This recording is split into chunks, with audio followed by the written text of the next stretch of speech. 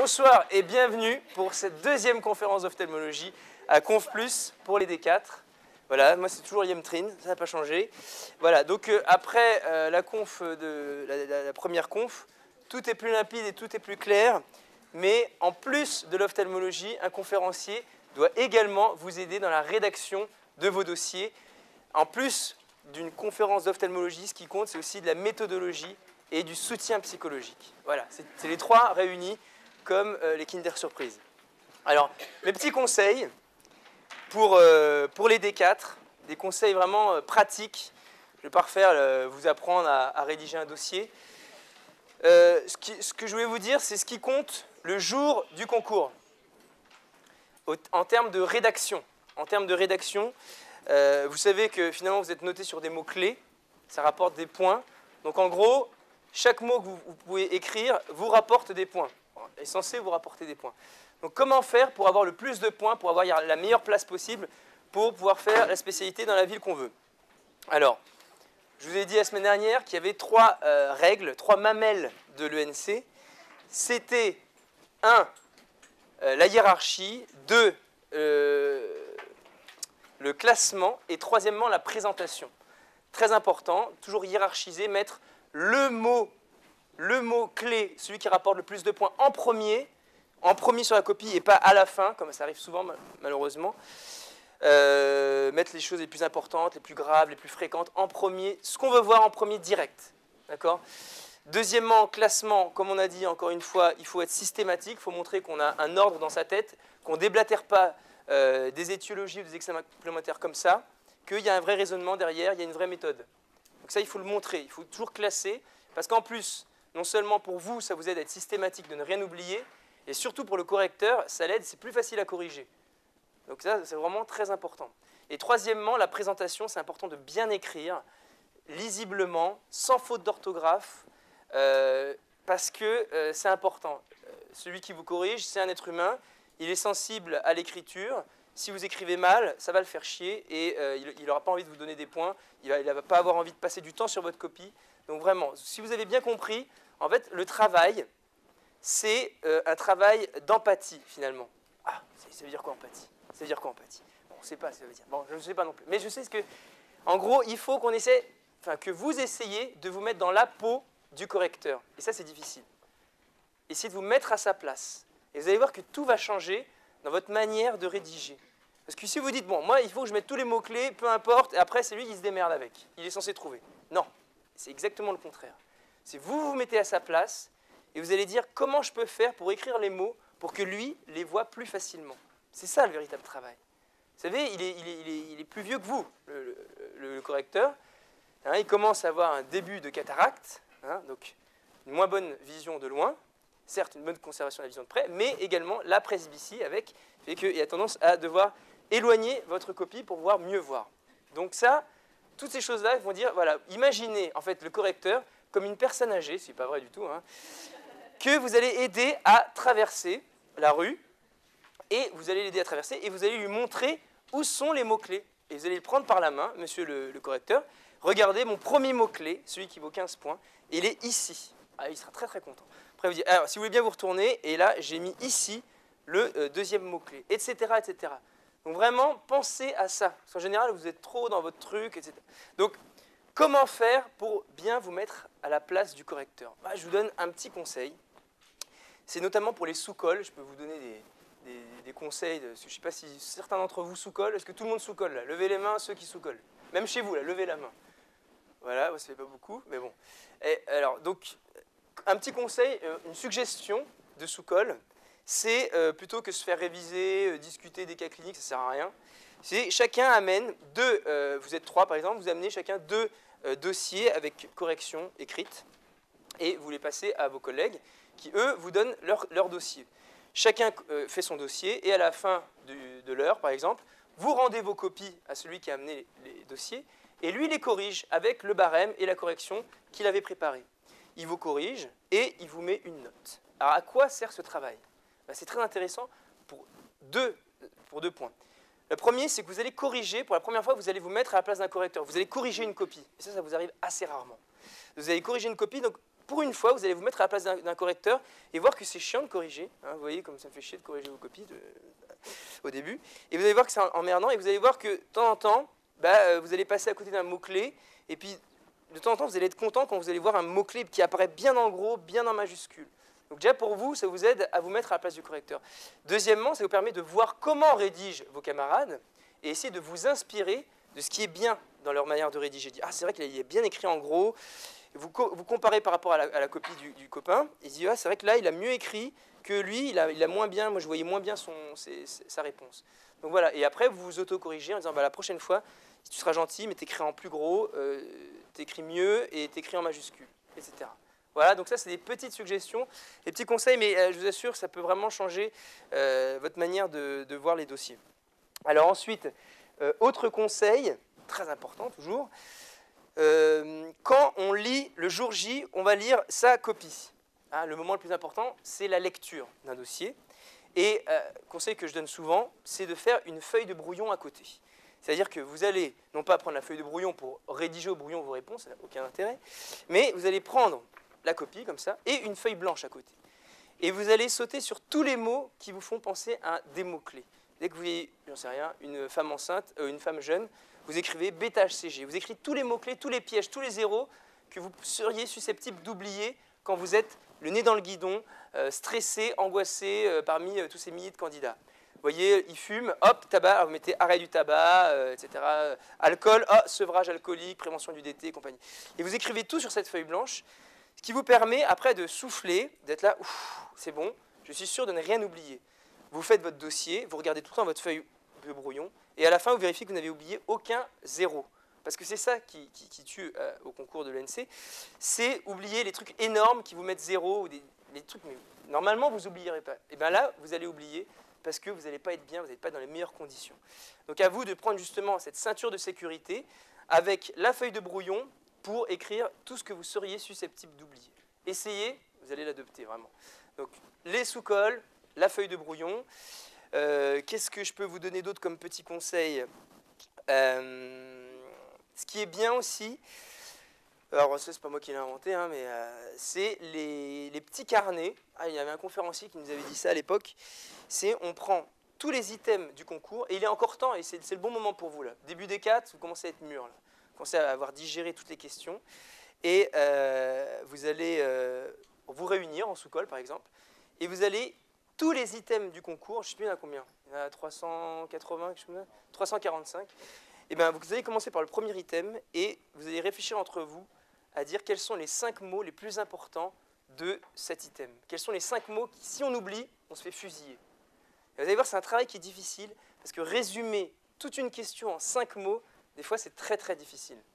Alors, justement, c'est là où on a besoin d'avoir un peu plus de recul, d'être en D4, de s'être déjà planté plusieurs fois des dossiers de D3 et savoir quels sont les mots qui comptent vraiment.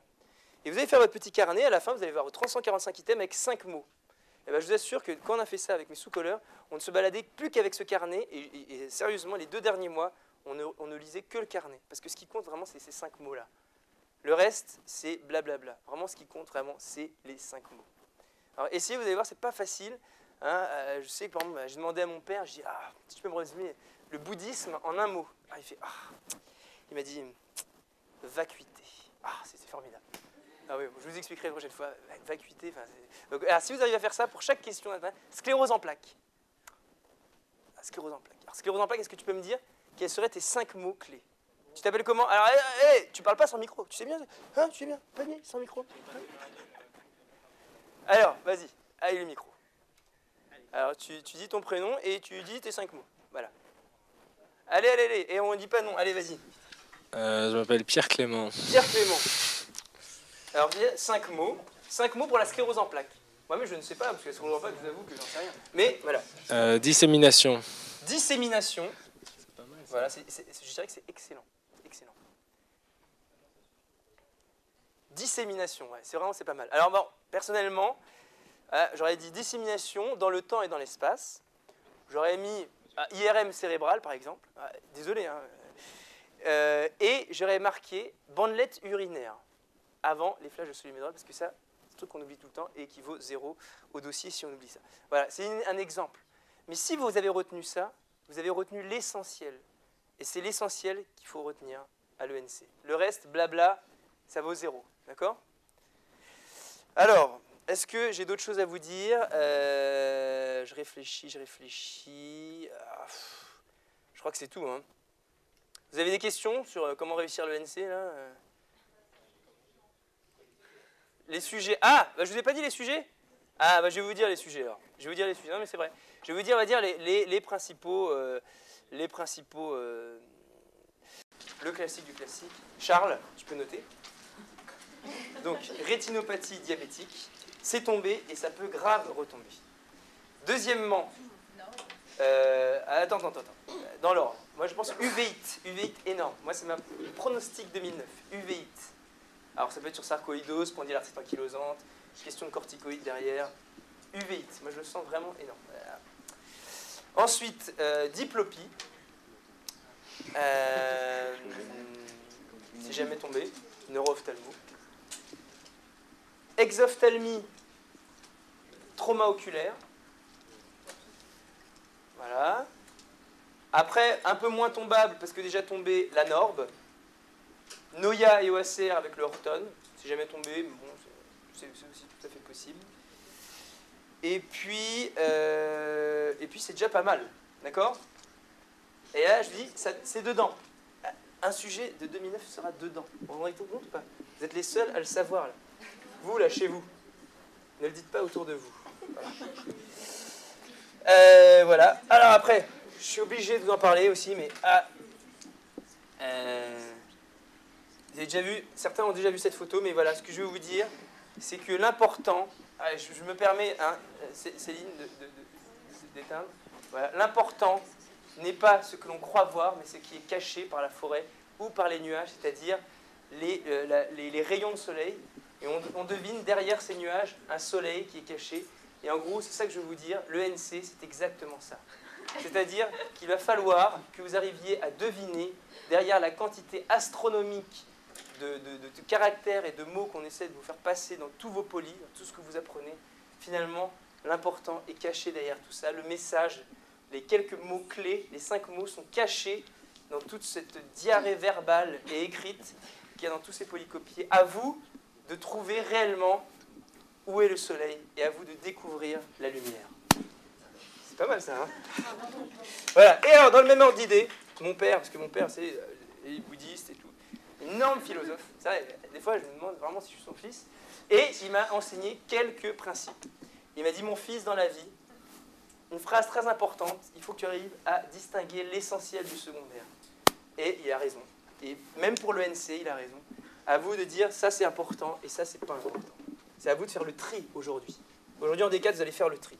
Et alors, une phrase qui m'a enseignée, vous pouvez la noter. Moi, elle a changé le cours de ma vie. Il ne faut pas que l'obscurité de la nuit vous empêche de voir briller les étoiles dans le ciel. Très, très importante. Alors, mon père, je lui ai lu, je lui ai dit que je le citais en conf, il a vu à la télé, tout ça. Il m'a dit, mais c'est même pas ça la bonne phrase. Et j'ai dit, peu importe.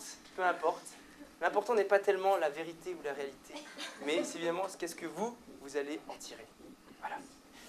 Bon, voilà, donc vous avez compris. En fait, la vraie phrase, je crois que c'est celui qui se lamente de l'obscurité de la nuit ne pourra pas admirer la beauté des étoiles. C'est pas exactement pareil, mais peu importe. C'est plus chinois. C'est plus chinois, oui, c'est vrai. Voilà. J'ai pas d'autres questions. Ah, si, des petits conseils encore. Petit conseil. Voilà. Alors n'oubliez pas, maintenant, je vous laisse sur un message d'espoir. La recette de la réussite, c'est un tiers de travail. Vous le faites tous. Même vous, chez vous, vous donnez ce tiers de travail en regardant Conf+. C'est-à-dire que vous êtes dedans. Vous achetez les polis, vous achetez les confs, vous suivez les confs, vous faites des sous-cols, vous allez en stage. Vous êtes tous dedans. Tout le monde travaille. Et je dirais que c'est même pas ça qui fait la différence. Les gens qui réussissent, ce ne sont pas ceux qui travaillent le plus. Mais il faut fournir un tiers de travail. Par contre, un tiers de repos, la deuxième clé de la recette de la réussite, là par contre, beaucoup d'entre vous le négligent. Et c'est dommage parce que le repos fait partie de la préparation d'un concours. Souvent, hein, je ne sais pas si vous voyez les garçons, dans les Coupes du Monde, on dit « Ah, les joueurs, ils ont raté leur Coupe du Monde parce qu'ils étaient fatigués. » c'est vrai ça. Ils étaient fatigués, une longue saison, etc. Mais c'est important le repos. Et le repos physique. Donc ce que je veux vous dire, c'est que n'essayez pas d'aller à l'encontre de vos cycles de sommeil, parce que ça ne va pas vous rapporter au final. Si vous dites, voilà, moi je vais finir la dermato ce soir, quoi qu'il arrive, et vous commencez à surligner n'importe quoi, mais juste histoire de dire que ouais, j'ai fait le chapitre de dermato que je voulais faire ce soir. Non, vous allez faire selon votre rythme. Vous allez respecter votre rythme. Quand vous êtes fatigué, vous fermez le poli, vous dormez. D'accord ? Si vous avez besoin de vous reposer, vous détendre, vous vous reposez, vous détendez. Ça ne sert à rien de trop bourriner. Au contraire, vous allez vous épuiser. Et je dirais même que le jour du concours, il faut que vous soyez au top physiquement. C'est-à-dire qu'un mois avant, vous vous couchez à la même heure que vous vous coucherez la veille du concours. Vous vous levez à la même heure que vous vous lèverez le jour du concours. D'accord ? C'est ça qui est important, c'est la préparation physique aussi. On a tendance à l'oublier. Voilà. Et on ne dort pas la veille, tu verras, tu ne dormiras pas la veille. Voilà. Donc n'oubliez pas, c'est important le repos.